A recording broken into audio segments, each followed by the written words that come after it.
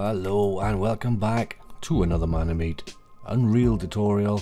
Today we are going to be looking at a simple blueprint setup, how to turn on a lamp or any light within Unreal in a game. So that's it, stay tuned, here we go.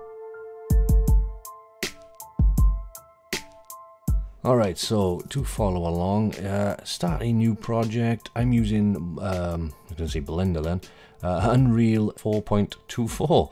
Alright, so we're going to start by selecting games. And I'm going to go with third person. You can go with first if you want, but third, just so we're both on the same page, do a third person. Next, we're going to make sure it's blueprints, and we're going to make sure we've got starter content with starter content. And to give our thing a name, let's call it lamp, and we'll click, yeah, we just call it lamp, whatever, and then click create, and then wait for it to load up, and then we will start.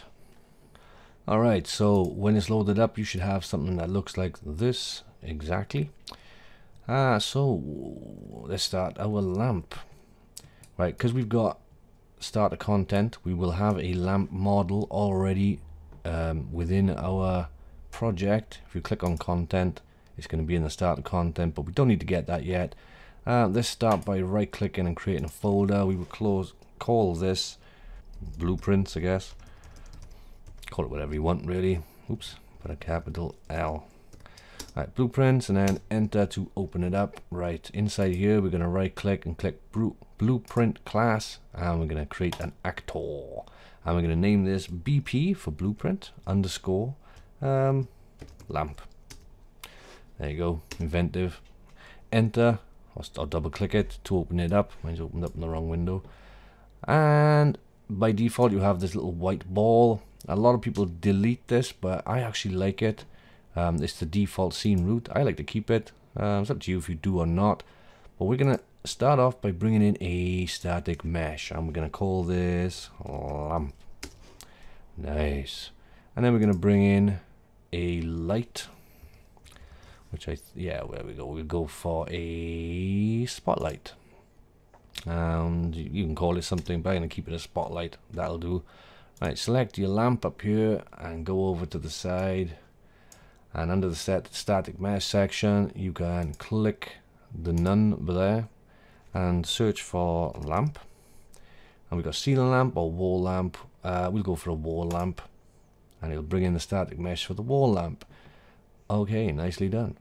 So when we select our spotlight here, you can see it's obviously giving off light in the wrong location, so hit E on your keyboard and we can rotate this 90 degrees, and then hit W to go back to transform, and then go up, and we want to go about there. And to pan around, if you haven't done this before, you hold Alt and then left click and drag.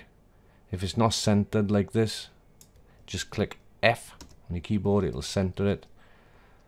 And then you can see what's going on. The cone needs to be widened a bit, so we're looking at the, I think it's the attenuation radius. No, it's not, ignore that.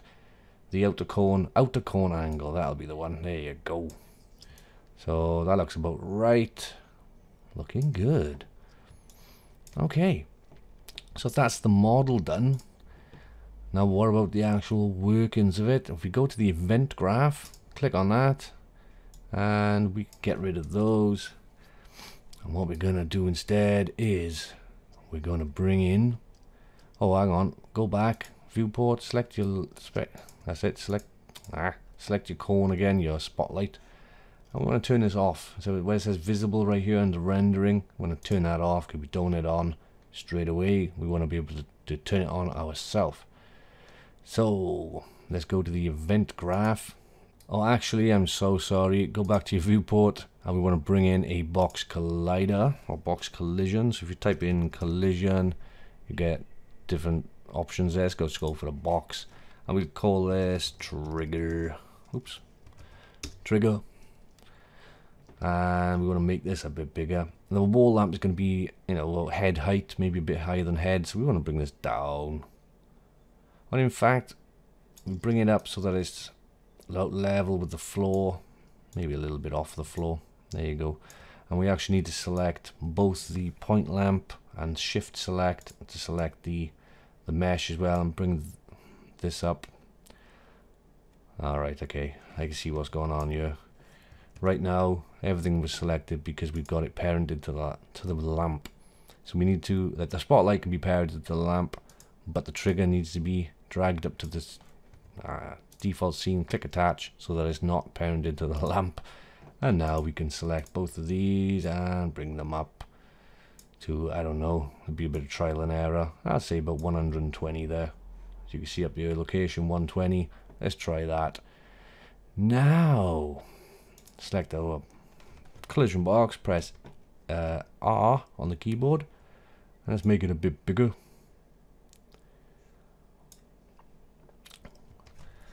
Go back to W. We're going to pan around this and have a look, because the wall is going to be here, so we want to drag this over. So it can be about there. That's fine.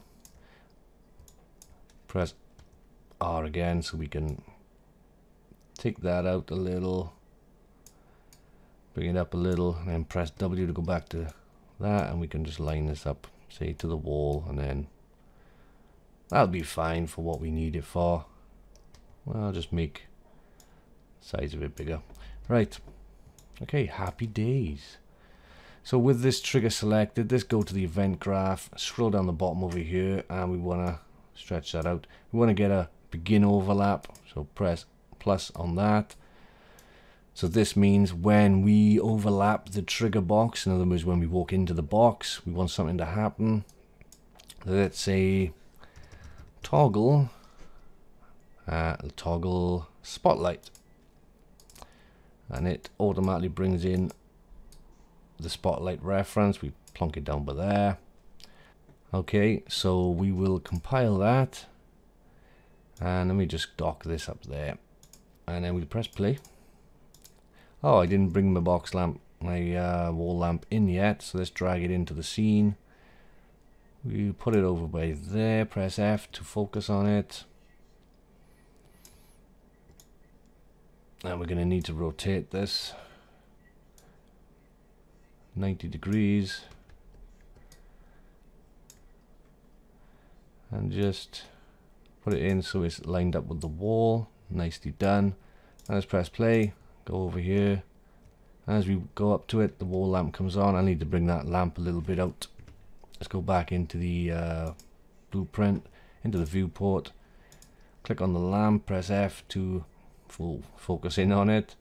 If you hold down Alt and the right mouse button, you can move your mouse back and forth and zoom in to how you want it. So you can see there it's just disappearing out of the side there, so we just want to bring this. That's a bit too far. So up here we got the snap setting. Just bring it down to 1. So we got precise control. Let's bring it in to about there. This bulb is part of the mesh, by the way. It's not the lamp. This is the lamp here. So now we've brought it out of the wall, we should get better light. Let's compile and play. Let's go over here. There we are. That's better light. So there it is. It comes on nicely. The only thing is it stays on. So let's have it go back off. So the way we do that is go into the event graph, and we want to bring in, if you select the trigger, scroll to the bottom again, and we're going to get a component end overlap like so, and we want to wire that up to there as well, because then when we walk in it'll toggle the visibility on, and when we go out it'll toggle it off. Compile, say play, go over, comes on, go away, comes off, or goes off. Right, so what about if we want the player to press a button like the F key? What if we want to do that rather than it just turning on automatically? So if we grab, shift select those two, move them out the way, what we can do is drag off that begin overlap pin and enable. And we got there enable inputs. This will bring in enable the input of the controller, whether it be the keyboard or the mouse or the game controller. So we want to get the controller. So let's just drag off there, and we want to get player controller right there. Shove that in there. So that's enabled that. When we leave, we want to disable that. So let's plonk that up. No, hang on, sorry, my fault. We want to get a disable input so that it disables when we leave. And again, the controller into the player controller slot there. And then maybe we could have some text. Let's kill this by holding Alt and clicking. Maybe we want to have some text pop up on the screen as well. So if we go into the viewport, add component, type in text, you get text render. This will be the player tip, so I'll just call it player tip. And over in the, if you scroll back up there, in the text section here, you can type in press F. So that's the tip to the player. Let's have a look. Oops, done double F. Press F, so that'll come up to tell, and we'll go down here where it's got the alignment and go center. Bring that up a little bit, bring it forward a tiny bit so it doesn't go through the wall. So that'll pop up to tell the player they can press F, and then it'll turn the light on. Let's go in the event graph. We want to pull out of here, and we want to put toggle trigger.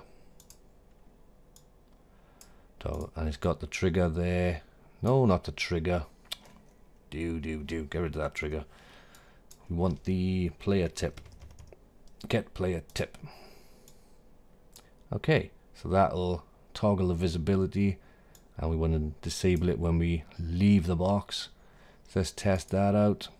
One thing as well, this play thing, if you click the arrow at the bottom next to it there and click new editor window, it'll pop up in the new window, which you can maximize if you like. Let's go over here. There we go. Oh, it's the wrong way around. Look, it's there, and then it disappears when we get close. If we've done that the wrong way around, let's go over here, and we want to go to the viewport, click the text, and scroll down to, I was just scrolling up, where's it gone? There it is, rendering visible, just like the lamp. We want to turn it off by default, so it'll toggle on and then toggle off. And because we opened in a new editor window, we don't have to switch windows anymore. We just press play, and there it is.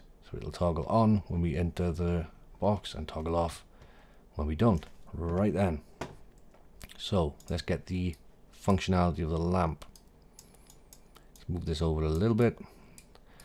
Now there's a couple of ways we can do this.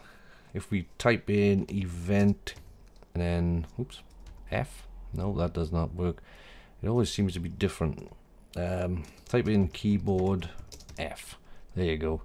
Input events, keyboard events, F. Pressed.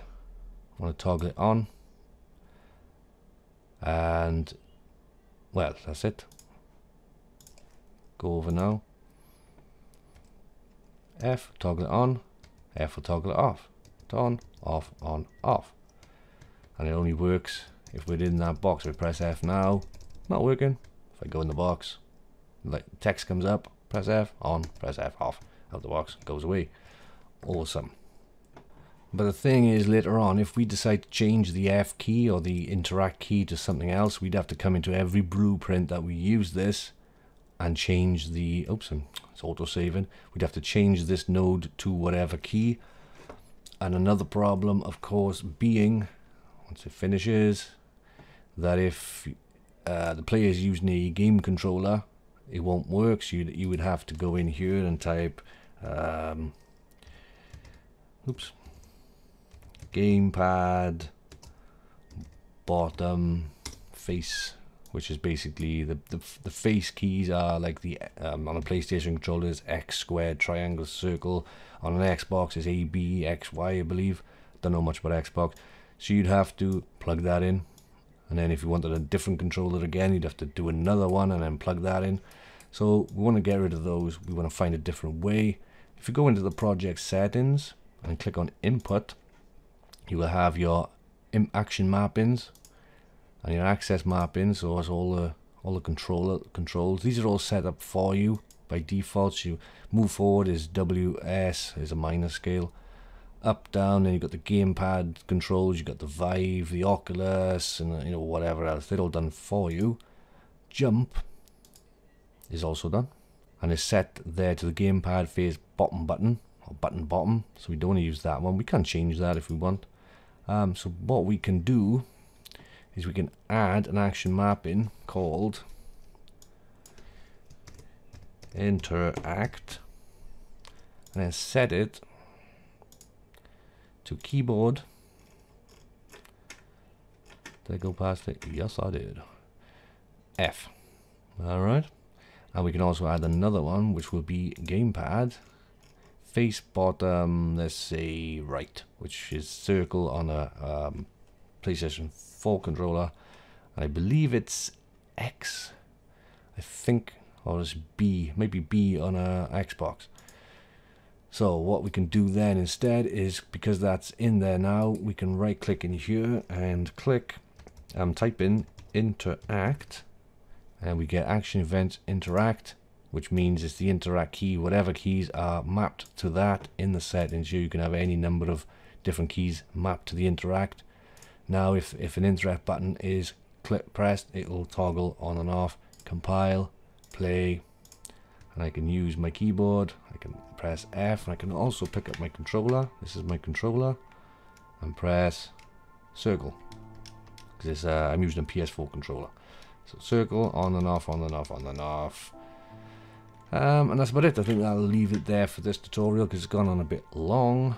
So the next one, I'm going to start doing doors. I'm going to show you how to do doors, opening and closing doors, and all sorts, double doors, single doors, all sorts of doors.